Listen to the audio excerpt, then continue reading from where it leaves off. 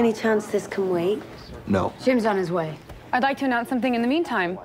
I was supposed to donate a signed copy of my book for the Sandy auction, and I went to see my parents last weekend and forgot to leave the book.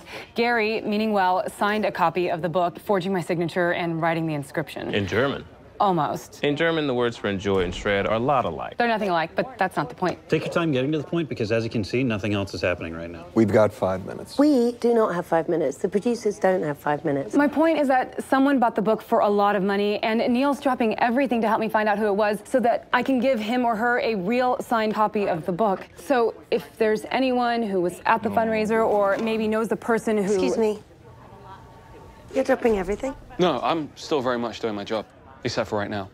And when I'm trying to fix a Wikipedia page. Oh, forget that. Drop it. It's stupid. Everybody's here? Yes.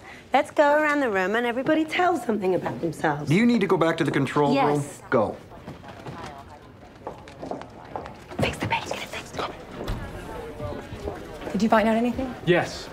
A woman at the auction management company was moved by your story and a little concerned about going to jail for fraud, so she was happy to fax over the name and contact information of the person who bought the forged book, but you're not going to be happy. Was it bought by an inmate?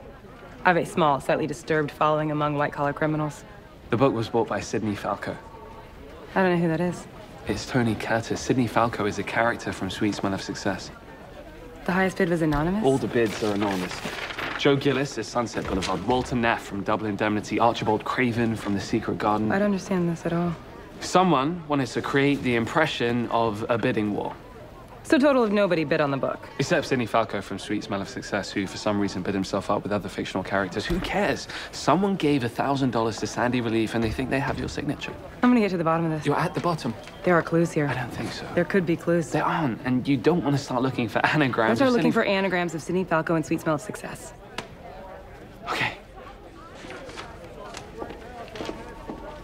The gender income gap starts at 50K. Men 50K and above are breaking for Romney. Women 50 to 200K were more likely to vote for the president, and it's the top 1% of female earners that went red. Now, here's where I'd like us to focus, because this is crucial. I'm sorry, but they need you. Wow. They're calling Ohio. We're on our way.